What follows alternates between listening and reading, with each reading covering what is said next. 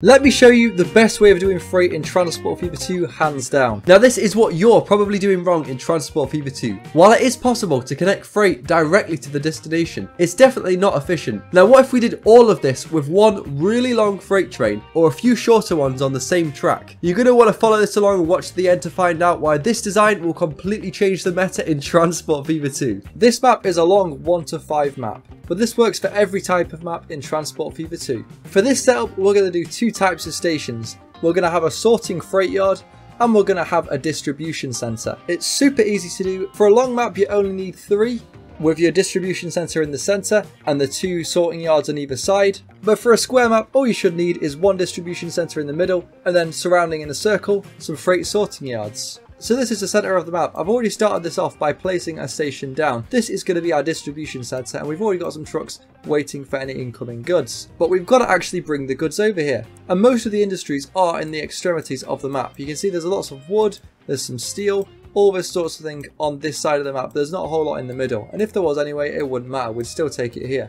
So wherever you are in your map, find the middlemost space. In this case, I've split it into thirds and I'm in the middle of this third. This can sometimes be a bit tricky, so basically a good rule of thumb is where all the industries are. The next thing on your checklist is there an existing train line there? For me, yes there is. There's this commuter service with the RA2s running into that city over there, and that joins on to the main line. Perfect. So what you definitely don't want to be doing is putting your freight sorting center next to your high-speed routes. This is a bullet train right here, so what we don't want is slow freight trains entering and leaving a goods yard off the main line. It'll slow down our fast trains. Not a good idea, and you want to avoid that. Generally speaking, try and avoid putting freight trains on your high-speed routes, but there is an exception to the rule, which I'm going to show off in just a sec. But for now, let's get our sorting center down. Here is a perfect spot for it. For a sorting yard, it's pretty simple.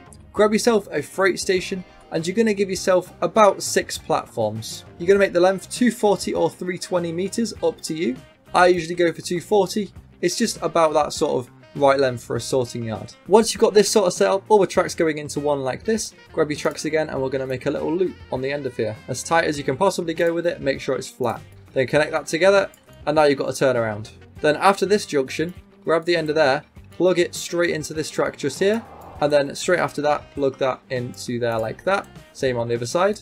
Make sure you got lots of signals covering all these junctions from all angles. And the same goes on the platforms on both sides. You want to have signals on the exits. Just like that. Now we've got our loops in. We're going to grab the tracks again and we're going to bring them out nice and straight, a little bit away from the junction, keeping it nice and flat. Then at about the halfway point on the circle, you're going to grab the track and you're going to bring this down into this new straight you just did. If it's not long enough, just make it a little bit longer. Just like that, as tight as possible. Same on the other side. And after you've got all that done, go ahead and delete the straight track after the junction there, so you're just left with the junction itself. And on the ends of these junctions here, we're going to connect this up to this track next door. Just connect it straight into the outside lane, then get a crossover track. Pop your signals down as well for defense. And that's everything you need to know about the actual sorting facility design itself. This is pretty much the best design you can get in the game. And this allows you to do basically every kind of setup you'd like, through, looping around, in and out, all sorts. Now everything's in place, we can start bringing the industries in. And it's super simple. There's a nice little stone quarry over here. Let's use this as a first example. So with absolutely no setup, we can go ahead straight away and grab a 1 tracker. And we can plug that guy straight in. Obviously not the best setup ever because there's lots of construction costs here. But you know what, it works for this example. So that's plugged in nicely. That's then going to come back down to the ground in a nice smooth fashion, hopefully. And let's bring this back up to about here and then we're going to stop. This is then going to loop around here. It's going to plug straight into this track here.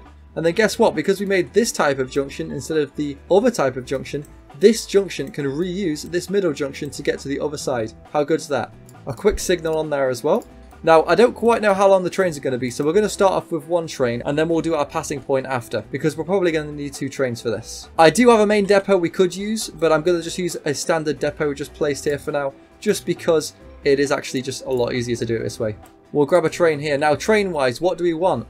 Well, you're going to want something pretty small. The TE3 maybe, the BRV 100, the Alco HH 600. A variety of steam trains could do the job as well. Alco PA or the AA16 at a push, or the GP9 or the DF5. These are the best trains to use. And in this circumstance, I'm going to go for a lovely little BRV 100. First of all, before we go to cargo, the top speed is 90 kilometers an hour for this train. Let's go back to cargo. We want to find one that's approximately 90 kilometers an hour. That one's 80. That'll do pretty well. Alright, so we'll grab a couple of these then. So 1, 2, 3, 4, 5, 6, 7, 8, 9, 10. That works for me. We'll grab that and chuck that onto a new line. That's going to go from the pickup zone and it's going to go to the drop-off center. It doesn't really matter which platforms you use here, but what does matter is that you're exiting in the correct fashion. So what I recommend is you go to a signal and you're going to add a signal over on this end over here. And then once you've got a signal, grab a waypoint this time, pop that on the other side. And then now in your route manager, you can add a station, add the waypoint first of all. And then if it doesn't automatically go here, add the signal. It's fine in my circumstance because it's added it. That's then going to go across there. And that's going to just loop around and make things nice and visually easy on the eye. Also, when you're actually at the sorting facility, you're more than welcome to change the alternate terminals to select all of these. It comes in handy if a platform's full, you've not got trains waiting around. Now we can watch this train come out and see how long it is.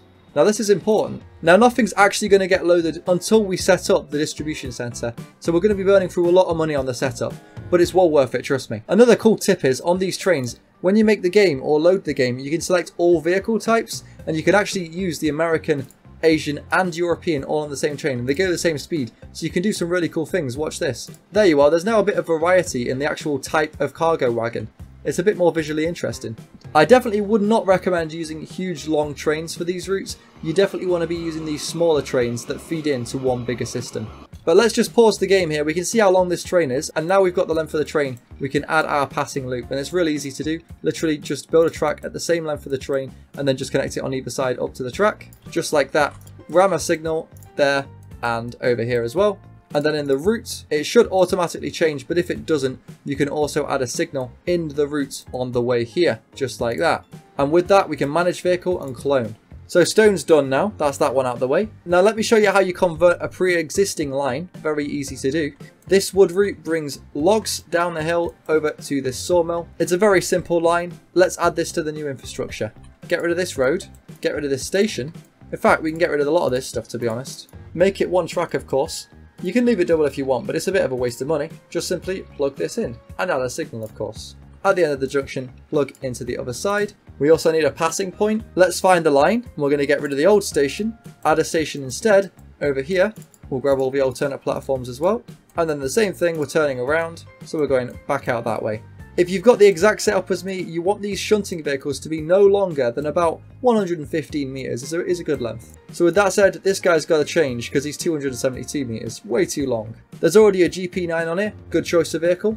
So we don't need to change that, we'll just knock a few of these guys off. And then to take those logs back to its original place, this lumber company, we're going to add a road because literally it's right next door. No point doing train here. There's a very good reason for this. We'll grab some vehicles for the route as well. Make sure these are log vehicles because they can store more. We'll go for a nice 5 of these just to start off. We'll dump them onto the line. Another great thing is this yard acts as a turnaround point for your commuter trains if they get lost, which to be fair, they sometimes do. I'm not quite sure why, but it happens. So this guy's turning around and getting back onto the main line. Alright, this is looking pretty good. Let's connect all of the industries nearby to the sorting hub. Then we can get onto the distribution center. Everything is now connected up to the sorting yard. But we're not getting any products coming into the sorting yard, and that's because they've got nowhere to go. They need a destination. And for that reason, we're going to take all these products down to the center of the map, the capital. We can reuse this whole commuter route all the way down here. It's all set up and ready to go. All we need to do is to add some trains to the route and sort out the station at the end. We're not going to have a crazy amount of traffic, so I'm just going to simply add one extra track on here. And on the end, simply do an X crossover with alternate platforms. So these are the resources we have available on our network now. We've got refined wood from the logs that are coming and then getting turned into refined here and then coming back. We've got steel coming in and we've got stone coming in. So now we know what we can take with us, what's available from this goods sorting yard. Now we've plugged all the stuff in the surrounding area in. We can actually make a train that's going to transport this stuff over from the sorting yard over to the distribution hub, which is going to be over in Capital, which is the center of the map. I've already got a little station here just for the drop off with some trucks ready to go with the goods. These guys carry every good in the game, which is fantastic. So let's grab ourselves a train. I believe we can go for an electric train. This part of the track is electrified. So let's grab ourselves a train. We're going to go for a decently fast one. We've got to bear in mind it is a slow track with lots of commuter trains, but it's got to be decently fast as well to get the goods there in time. And we're going to take every single good at the same time to the destination we want to go to. Let's do this. So let's open this menu up, pin that. So we're going to want a fast train. Let's go to diesel. So we've got 160, 160, 120. I think we'll go for the 160. So let's go for a series 246. That looks good to me. In fact, we'll go for 2 of these and one can be at the end as well. Cargo. Well, we're carrying fuel first of all. So let's grab some fuel cars. They go 160. Let's go just to start off with 1, 2, 3 of those. We're also carrying some steel. So we're going to go with these guys. 1, 2, 3 again. We're carrying stone as well. So 1, 2, 3 of these guys. And we're also carrying refined wood. So 1, 2, 3 of these on the end as well. And then we'll stick that train right at the end so it's nice and consist. We'll purchase that. And then we're going to need a new route.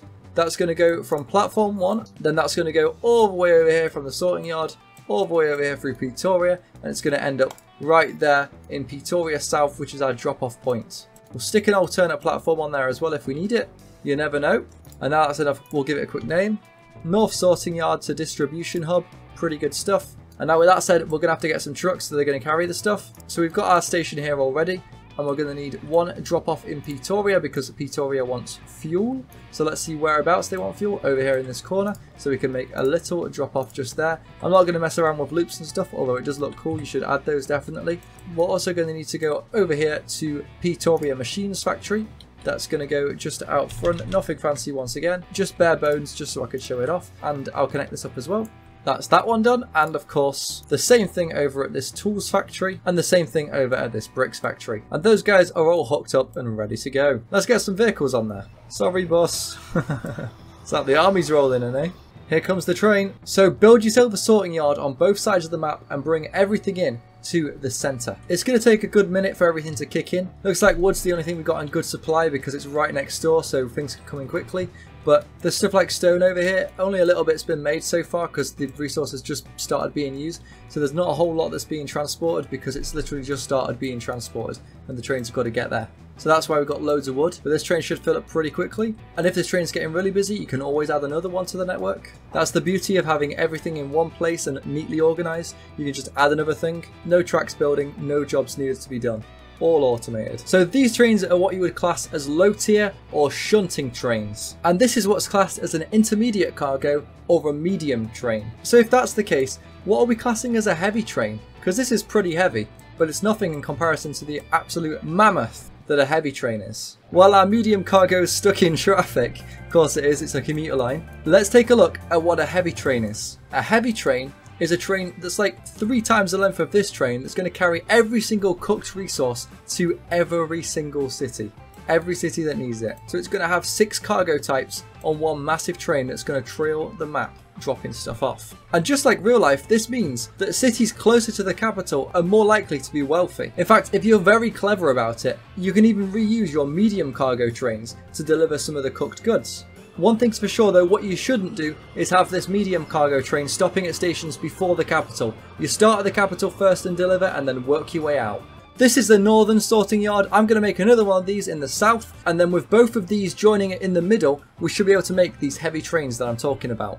And this train marks the last train to go on the route to bring every resource to the sorting hubs. So south yard to distribution, off those trains go.